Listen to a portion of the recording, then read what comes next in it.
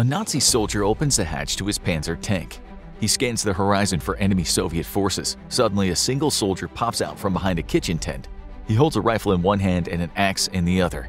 The Soviet has a crazed look in his eyes as he runs toward the Nazi tank, screaming at the top of his lungs. He swings his axe back and forth, ready to decapitate anyone who gets in his way. Shocked, the Nazi soldier slams the hatch shut and peers through the viewport. The Soviet soldier leaps into the air and lands on the tank. The man who would later take down this and other Nazi tanks using his axe and deception was Ivan Pavlovich Sereda. The craziest part was that he was only a cook. That's right, this Soviet war hero who would go on to destroy tanks and successfully fight off countless Nazi soldiers during World War II started out as a cook in the Red Army. Ivan was drafted into the 91st Tank Regiment in 1939, just after Nazi Germany launched their invasion into Poland and started World War II.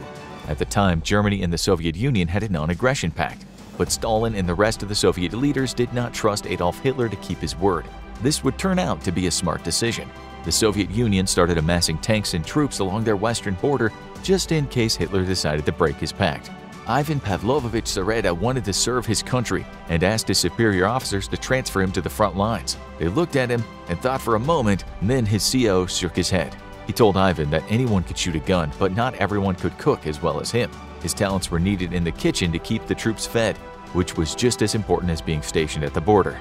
Ivan disagreed but followed his orders. Then in February 1941, Nazi Germany started amassing troops along the Romanian-Soviet border near where Ivan and his tank platoon were stationed. The Soviets had been keeping close tabs on the war in Europe. Hitler and his Axis powers seemed to be decimating the continent. However, Great Britain was still a thorn in the side, and the Soviets didn't think Hitler would be bold enough to launch an offensive on a second front. But he was a psychopath, so anything was possible. Ivan's regiment was repositioned and stationed in the small forest near Dvinsk, which is now Daugavpils in current-day Latvia.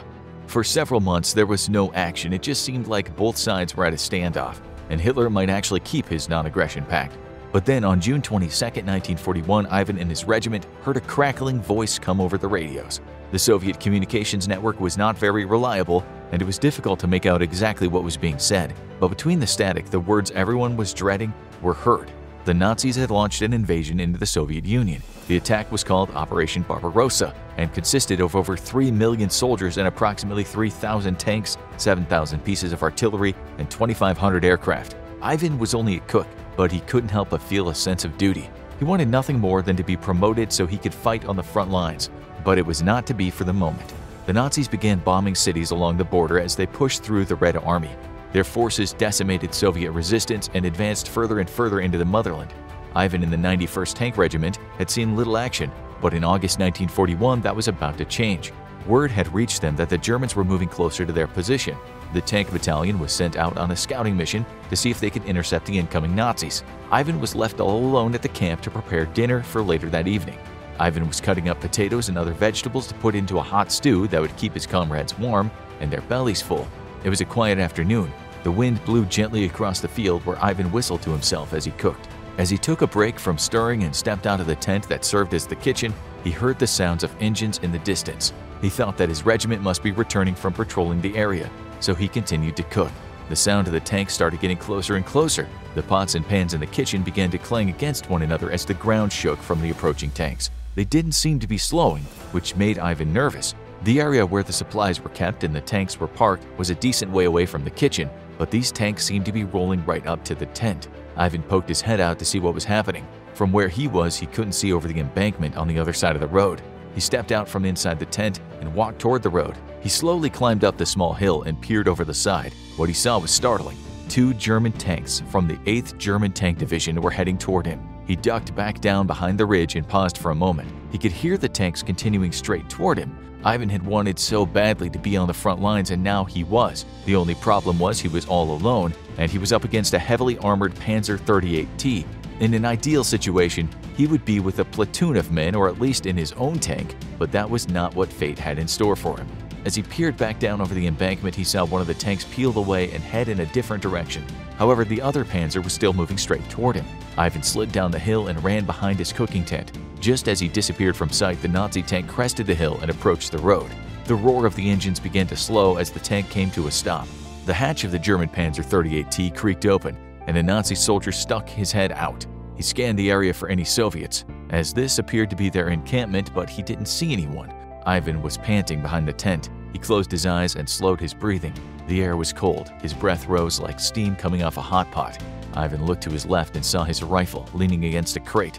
He grabbed the rifle and a grenade resting on top of the box. Ivan knew that the Germans would roll over him if he didn't do something quickly. Or even worse, they could lie in wait for his comrades to return and launch a surprise attack. Ivan decided that he would need to take out the tank himself. He moved around to the side of the tent. His foot bumped into something resting on the ground. He looked down to see an axe impaled on a log that he was chopping. Ivan looked at the axe for a moment and then smiled. He had an idea. Ivan picked up the axe, peered out from behind the tent, and prepared to do something crazy. When the Nazi looked the other way, Ivan ran toward the tank, screaming like a madman. He fired his rifle with one hand while swinging the axe wildly with the other. This surprised the Nazi, who quickly retreated back into the tank and shut the hatch. He screamed to the tank crew that they were under attack. The machine gunner swiveled the 7.92mm ZB-53 machine gun toward the crazed Soviet running at the tank. He pulled the trigger. Bullets started whizzing by Ivan's head. They ripped through the tent behind him, but Ivan managed to dodge back and forth to stay out of the direct line of fire. Miraculously, he made it to the side of the tank without being hit by a single bullet. Ivan launched himself off the ground and scrambled up onto the Panzer's hull. He moved toward the front of the vehicle and brought his axe down on the machine gun. He hit the barrel of the gun over and over again until it bent and jammed. Ivan had disabled the tank's close-range weapon, and now he needed to deal with the crew inside the metal behemoth. The Nazis began to yell. The tank's engines roared to life. It started to move with Ivan on top of it. He looked around for some way to stop the Nazis from getting away. He used his axe to cut off a piece of tarp that was holding down supplies on the hull of the tank. Ivan grabbed the tarp and stuck it over the viewport so the crew inside couldn't see where they were going. The tank began to swivel back and forth. Now Ivan had to think of a way to get the Nazis to come out of the tank. He began shouting at the top of his lungs for his comrades to start setting grenades under the tank in order to blow it up. This was a bluff, as there were no other Soviet soldiers around, but the Germans didn't know that. Ivan continued to shout orders and bang on the hull of the tank with his axe. This confused the Nazis inside, who now thought there was a whole platoon of angry Soviet soldiers outside the vehicle. Ivan continued to shout at the Germans to give up or their tank would be blown up with him inside it. He even used different voices to make it seem as if there were more people than just him banging on the tank. The Nazis tried desperately to escape, but since they couldn't see, they had no idea there was only one man outside their tank holding them hostage. After several minutes of this charade, the Nazis shouted from within the bowels of the tank that they wanted to surrender. Ivan smiled to himself as he agreed to their surrender and told them to come out one at a time. The first Nazi crew member turned the locking mechanism on the tank's hatch and exited the armored vehicle. He was greeted by Ivan holding up his rifle and instructing the German soldier to line up along the tank. The rest of the tank crew followed. Ivan had captured 4 Nazis and a Panzerkampfwagen 38T tank single-handedly. When the Germans realized they'd been duped, they were likely extremely ashamed, and at that point they didn't even know that Ivan was only a cook. That evening, the rest of the tank regiment returned to camp. They found a Nazi tank with its crew tied up waiting for them. The Soviet soldiers got out of their vehicles and looked in astonishment as their cook, Ivan Pavlovich Zareta, exited the kitchen with hot food in his hands. His superior officers asked him what happened, and Ivan gladly recounted the events of the day to them. The Soviets examined the vehicle, interrogated the Nazis, and found that Ivan was telling the truth. He really had captured the Nazi tank using nothing but his rifle and an axe. That night, as all the Soviets ate the meal that Ivan had prepared, they listened to his daring story of how he'd managed to trick the Germans and take them all prisoner. They were all astonished at his tale. His commanding officers immediately took him off the kitchen duty and promoted him to scout. He'd finally gotten what he wanted. Ivan was sent on missions to scout Nazi positions in the area and bring information back.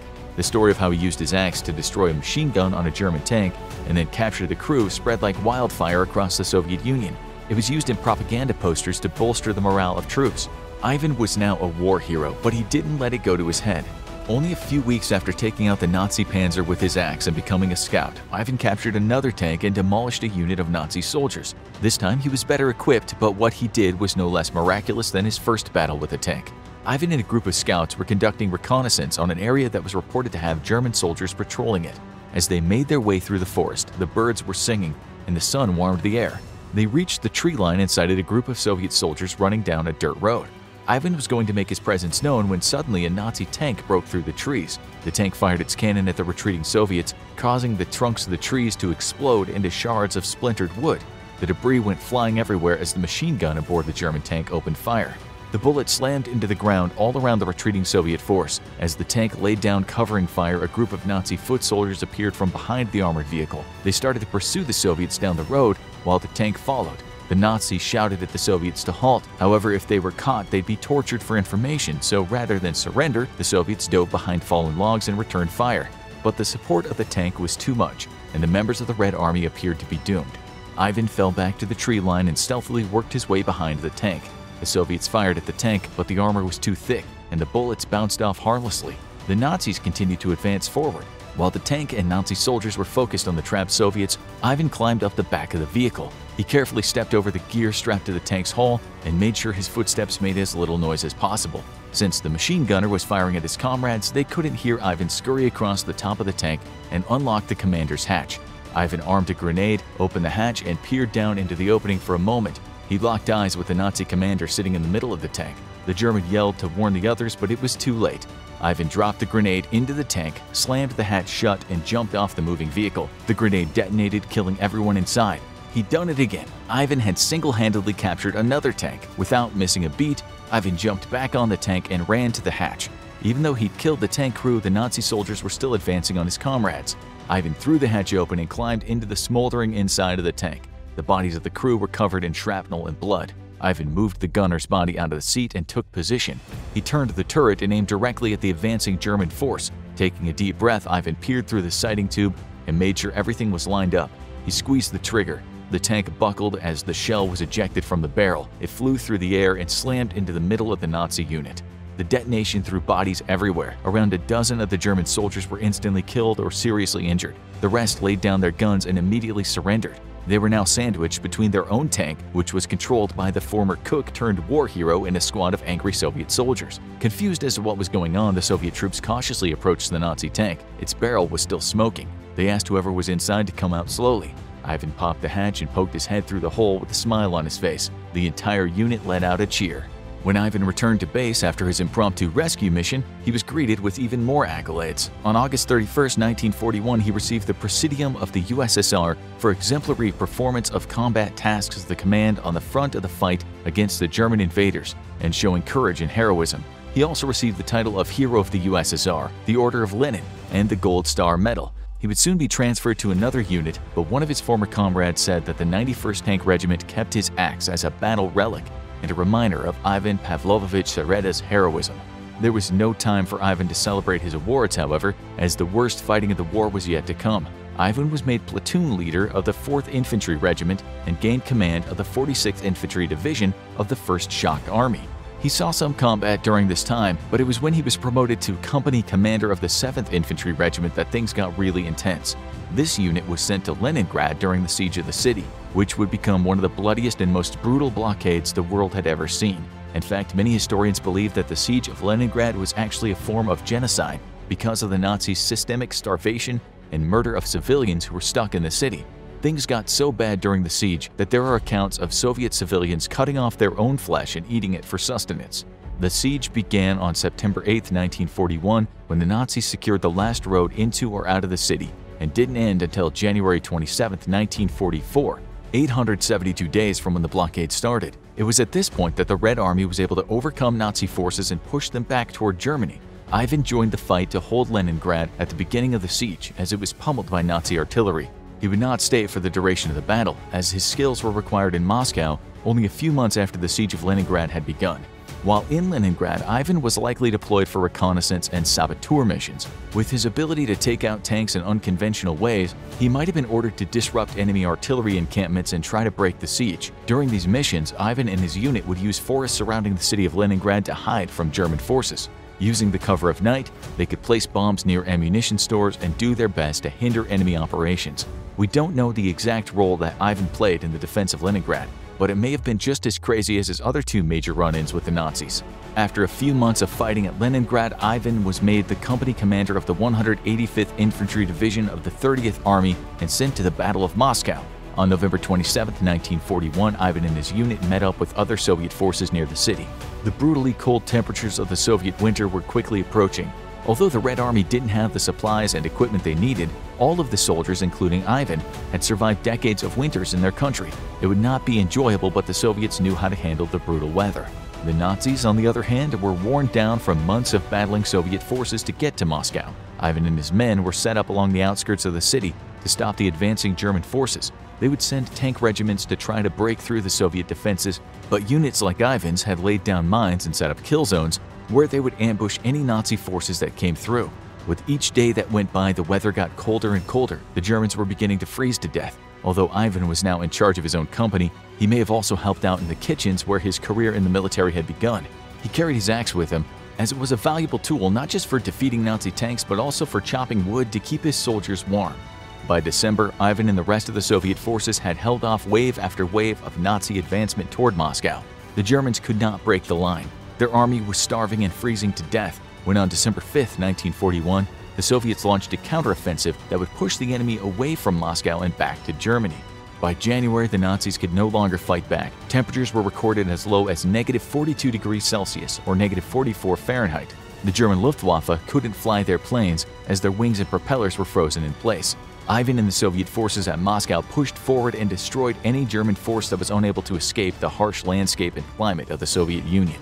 But the weather and continuous fighting also took their toll on the Red Army, and a stalemate developed. Ivan continued to fight the Nazi invaders for the duration of the war. His expertise and heroism allowed him to move up in the ranks of the Red Army. Ivan was a lieutenant when the war came to an end in 1945. He retired but still had a desire to serve the people of the Soviet Union. He became chairman of his village council to help rebuild after the devastation of World War II. Unfortunately, the toll of war does not end when the fighting stops. Due to breathing in harmful fumes from tanks, spending countless nights in below-freezing weather, and harmful chemicals that were ingested while fighting the Nazis, Ivan's health began to decline rapidly in 1950. He passed away at the age of 31. From the time he could join the military to the day he died, Ivan Pavlovich Sereda served his country and gave his life to the Soviet Union. He died a highly decorated war hero and remains the only known chef to take out a tank using an axe. Now watch Lady Death, World's Deadliest Female Sniper, or check out the one-man World War II tank killer.